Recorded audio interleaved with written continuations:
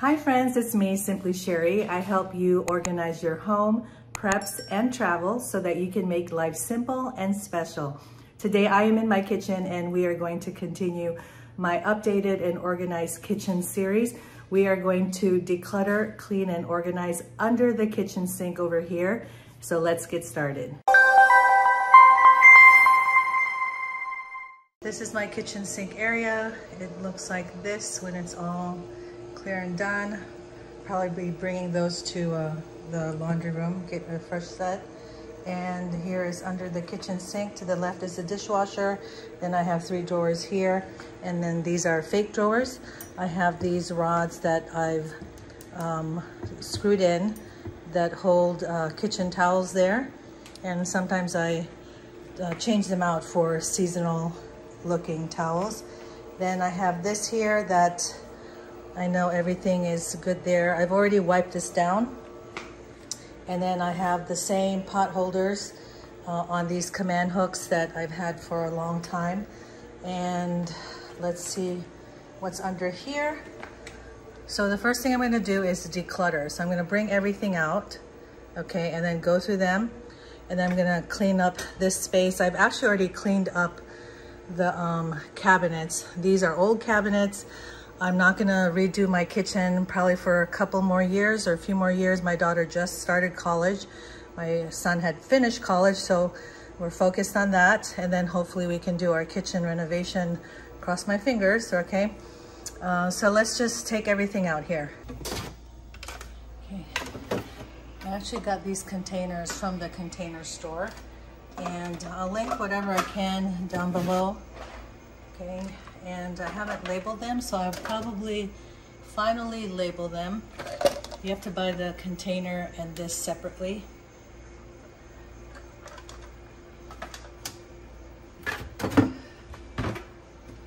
Okay, the other thing I'll do when I'm done decluttering, and it's the cleaning part, I will wash all these bins.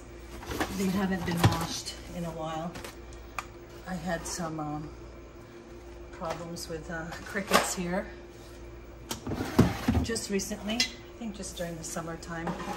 And this container is also from the Container Store. You can see like it's a drawer. I actually like this. I just wish that it wouldn't move around so much when I actually open the drawer, and then I'll just leave that brush there. And so the major thing I had done with my under the kitchen sink was to get a Berkey, since that's better for those of you who like to prep. It cleans the water better. And I took out the reverse osmosis machine that was here, but I think some of the tubing is still here, okay?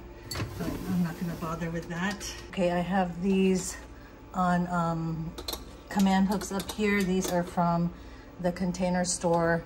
I've had these forever. One is for electronics and the green is for furniture, maybe like blinds or chairs or things like that.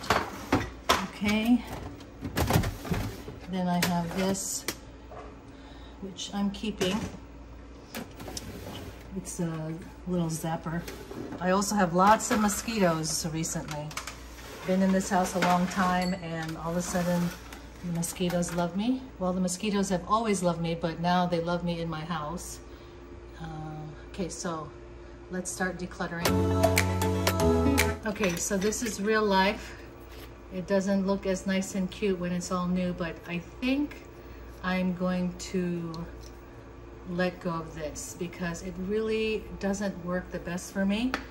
And I'm going to let go of this too. I feel like we never use this, and it's like a pain to keep clean, and we have to always buy new sponges, which the sponges I use now are completely fine. And then this one, it's a baby bottle cleaner, but I have it for like straws and stuff, so I'll keep this. This has to go back to the toothbrush container that I use for like cleaning the cabinets, like crevices of the cabinets and the sink and baseboards. Okay, so this is for the garbage disposal.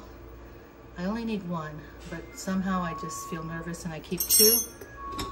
And then I gotta clean out this mason jar. And this, I gotta get a new one or a new blade. So this helps me clean the ceramic top for my stove, or for my stove, but I need a new one, obviously. Okay, keeping this, Barkeeper's Friend. That's the cooktop cleaner, keeping that. Cooktop, keeping all these. Okay. And some of my Arrow Garden fell in there, so let me clean that up. Okay, the only hard thing about this is that it's attached, and I did that on purpose, but when stuff gets behind here, it's not really that easy to clean. I'm cleaning it now because I'm here, and I really don't enjoy cleaning this part. So I try to do this every quarter, okay? I switch it up in ways, you know, as far as scheduling how I do these things. I usually try to deep clean one part of my kitchen on Wednesdays. So I just pick a certain part, and that's when I usually get something like this done, or I add it to spring cleaning, or I add it to fall cleaning. But I don't really like to do deep cleaning in the summer. So this is the hard part, you know, is getting into these crevices. That's why you need that toothbrush. And I just wish I could just get new cabinets. Okay, so see this part. I've already painted these cabinets once by myself. Oh no, with the kids, I forced them. That's been a few years.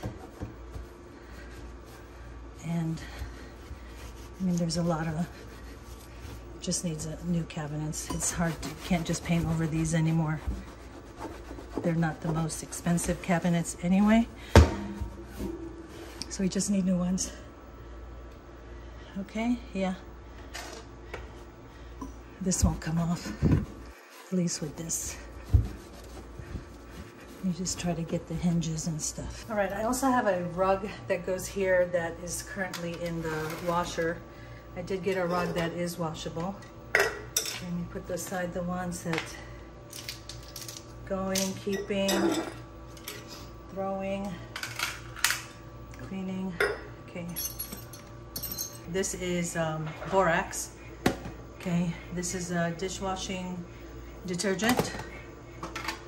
And I think this is more borax. Okay, so I usually use the borax most. I barely use my dishwasher, and so I'll just keep that there. And you could get a little, it's like a shot glass from Solo. You could get that at any grocery store.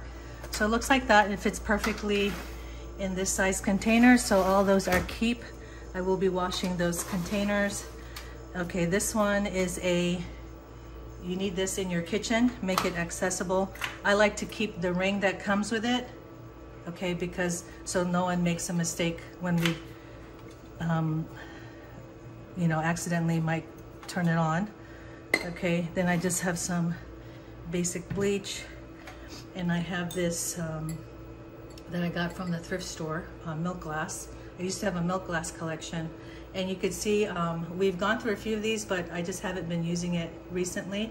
My husband likes to use stuff like this, but I've just kept it away for now. And then I definitely have to wash that. And then you could see that it does get dirty, so you do have to clean after you declutter. I just cleaned the cabinet for now because I was there, and like I said, that's like the part I don't like to do. So I'm going to see if this doesn't fit in this drawer. I'm going to put it with the other, if it doesn't fit in this drawer, I'm going to put it in the bug stuff that's in the garage, but I don't want to, hopefully it fits because they're like glue traps and I think they'll melt in the garage, so we'll see. Okay, I might have to take them out of the box. All right, so in here, I have oven, easy off for the oven, gel stick. I think I've used that for the sink. Goo Gone, yes. Always need Goo Gone when you buy stuff and like the sticker stays on forever. I love it for that. This is a homemade like pledge or wood cleaner. Oh no, can I rewind? No, that's not homemade. This is, I just put it into this container. Okay. This is my, just soap, dishwashing soap and water. That's what I use to clean the countertops. And these are bleach tablets, if you can see that in the mason jar. And I just changed out the lid. And then this is silver cleaner. Though I've let go of my silver, I'll just keep this for now. I don't know if it's dried out. Okay, I'm gonna just keep this for now because I think I have 1 or 2 pieces that I still keep. All right, so in this container, got the glass cleaner. I like this other brand, not this one in particular, but it works for now. And since I already have it, I'm just trying to use it up, and I don't use it a lot in the kitchen, so it's taking a while. And then this is 50-50 vinegar. This is for don't use on granite and stone. This is when I made my own cleaners. This one, funny. I think this is cleaner also for the countertops, but I use a green colored dishwashing liquid. That's why it's greenish. And then this actually doesn't belong here. It belongs in the bathroom. I have a stash of this because when we needed Epsom salt like the most, we didn't have any. And so I always keep a bunch. Okay. This container, I think I keep this when I'm mixing stuff with the essential oils, but I don't know why. Not sure why I should keep this. This one, funnels. Let's keep it for now. Okay, I need new gloves. I don't use gloves too often, so I think I need a new pair. So let go of these. And you could see that I'm letting go of that one thing, but I have this. So I'll have to let this go. And this was like one of those soap and lotion holders that you get from like TJ Maxx or something. So I just kept the container, and I like to keep this. This actually should go in that mason jar I showed earlier. And this I think I just keep in case I want to use it again. And the nice thing about these containers, especially if you're looking for stuff for your under the kitchen sink, is that they're stackable. I like that they stack. And they also stack on that drawer thing. So here are some gloves. These I'll keep. So I think what I'll do is these are the ones that my daughter uses. She loves to use gloves. So I'm gonna get one probably also white, and then maybe clip them with a binder clip just to keep them separated. These, my husband likes these. I kind of like them, but obviously I'm not using them that much. So I think what I'd like to do is to find, maybe just put them in a Ziploc bag. So just to keep it cleaner. And then these are those white magic things. I'm gonna throw this one away. This one, I'm not sure. I think something sold me on using this to wash dishes. You just get this all soapy and just use your hands. I never use it, so I'm gonna let that go. And then these are this is a toothbrush I use for, obviously it says cabinets. I have the other toothbrush. Then I have these, and they just don't look good, right? I just might get a whole new set, because I mean, to clean your walls with this, it doesn't even look clean. Looks like I'll just put dirt on dirty walls, or whatever I'm using them for, okay? Okay, so you could just get toothbrushes at the Dollar Tree and containers like this. So you can see they're labeled sink, cabinets, and this one, baseboards. So I need to get a third toothbrush for the baseboards there, but that's for the sink. Why I separate them? I guess I just like to. I don't think you have to. Okay, so now I'm going to just wash all of these containers. I'll just do one of them so you can see my process here. So I usually just clean the outside, scrub the outside, underneath, then like the insides of here, all four walls, I guess. And then I clean the bottom.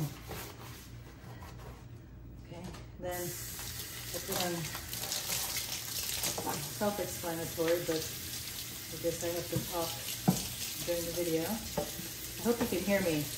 Probably talk louder. Okay, so when I do something like this, I like to try to keep the kitchen sink completely clear. Cleaning is not necessarily my forte. I do it because you have to, right? You don't want a dirty house. And so just keeping the area clear when I'm doing a deep cleaning like this just makes the process easier. So I'm gonna put this for now. Sometimes I put stuff like that, it'll drip into the sink. It doesn't really get so wet on the counter, or I put it in my dishwasher as a drying rack. Let me get one here that's kind of a little bit dirtier. See how that cleans up. Okay, so for the outside.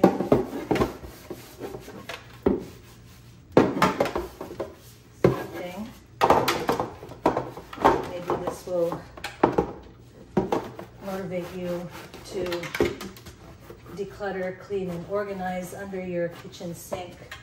I know when I'm cleaning, like if I'm doing like a deep cleaning, I would probably have the TV on right now, which is actually in front of me in the family room, and watch either cleaning videos or a podcast or something that doesn't require my complete attention, or even like reading. Sometimes there's videos where you have to read, they talk and then you have to read. No, I find something where I know I can just listen to the person and it's either informative or entertaining. Okay, there, it came out. So,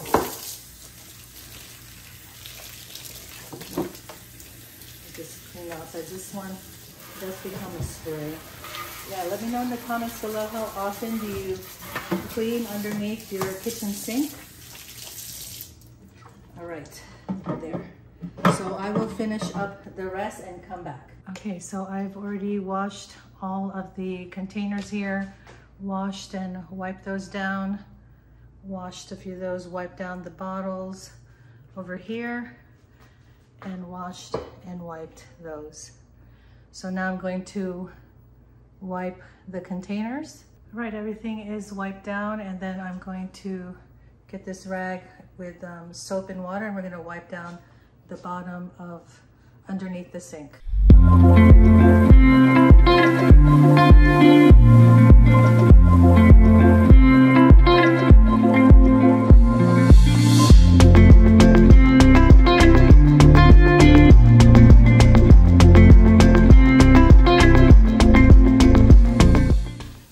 This vinyl flooring several years back because I had a leak under my sink twice. The second time it was too much that we had to change the board, and then I put this in. So I think it's been good. Alright, so I've decluttered and cleaned, and now it's time to organize. And I went ahead and put stuff back where I think they should go, and then I'm going to put the containers in, and I threw away the things that I said I was going to get rid of. And so this is what's in here now. But before I go with the inside here, I want to show you that I went ahead and changed this around because I feel like the little fire extinguisher should be more accessible. So I put it here, and I put the toothbrushes in here with the other cleaners and the scraper, and then the two cleaners there. Okay, so those are the cleaners, and then I call these the daily cleaners. And luckily this drawer thing has this kind of lip here where it can fit. And these containers I got from Amazon a long time ago. So it fits like that, and it looks nice and uniform. So I put the daily cleaners, the ones that I use more often, up here so that they're easier to access like that versus going into the drawers. And then, oh yeah, by the way, these did fit in here, so I just kept them in the boxes. And then over here, I put the steel wool in Ziploc and put that little tray there. And the nice thing with these containers, like I said, they're stackable, but since, you know, underneath you can configure it to getting shorter ones or longer ones or wider ones. And then this one, I'll have to get more magic erasers. This one will be for gloves. And I put it this way because we access the gloves more than the magic erasers, than the steel wool. All right, hope you can see that. And then so for this, the calcium, lime, and rust, I got a bigger one like this because I wanted to have a container, this one, for the sponges, and it fits there so that the tall bottle can go in the back here and I can have this sitting on top. I could put more sponges here, which I'm going to, and then put more in here. So I like to have a bunch of sponges as backup or backstock. These are the sponges I use, so just open them up and start putting them in kind of in the same direction. And whatever doesn't fit, I will put underneath in that bigger container. So I order these off of Amazon, but I usually but I also get them at Target, and that's where I've seen them, so I can have it like that. So this will last me a while. Okay, there. Then the ones that didn't fit in that smaller one, I'm just gonna put in here. And hopefully that's enough space. All right. Okay, fits perfectly. And then this goes on top. Oops, let me move it that way so that the label is facing out. All right, over here I'm gonna put the bleach, and it goes behind this drain there. I don't use the bleach often, probably maybe once a week, so it's okay for me to kind of pull this out, move this over a little and grab it that way. But if things like that bother you, then you just find a way to make it more accessible. And last but not least, we have these, and you can see like it doesn't fit perfectly, which is fine. You could either put it there or over against there. And if I really need more space, like here towards the front, I can push this back and I still have more space for stuff. But this is all I need underneath. Okay, so this is the borax, the detergent, and then these are OXO containers, or OXO, and I just like to keep them all facing the same direction. And that's borax there. Then my little zapper. Oh, maybe I'll put it like this. Okay, now what I've done is I've taken my label maker and made labels for each of the containers. This one says sponges, and I'll probably cover the word that says index. All right, what I've done instead is take out that piece of paper that says index on it, and I put it directly onto the plastic covering because this has a plastic on it. Okay, here are the categories: daily, cleaners, gloves, magic erasers, steel wool, heavy duty, bleach, detergent, and sponges.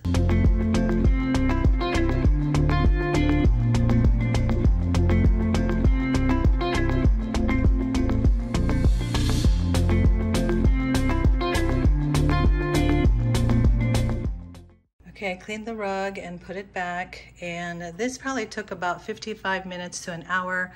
It was about 10 minutes to clean and use a toothbrush to clean the outside of the cabinets and the handles and stuff, and the inside of the door cabinets. Then about another 25 to 30 minutes to actually clean the containers and then wipe them dry. That's the part that took the longest.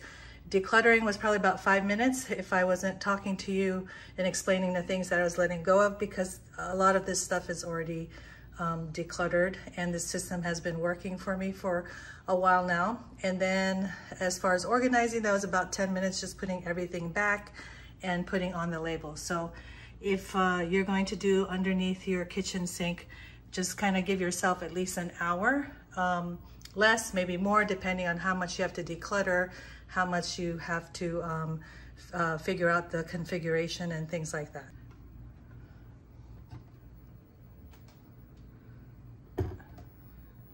I hope you enjoyed this video of how I've decluttered, cleaned, and organized under the kitchen sink. Just keep in mind that once you have a system in place, that if you are able to maintain it, then it is a good system for you. So hit that subscribe button and click the bell notification and join me on this journey to help you organize your home, preps, and travel so that you can make life simple and special. Bye.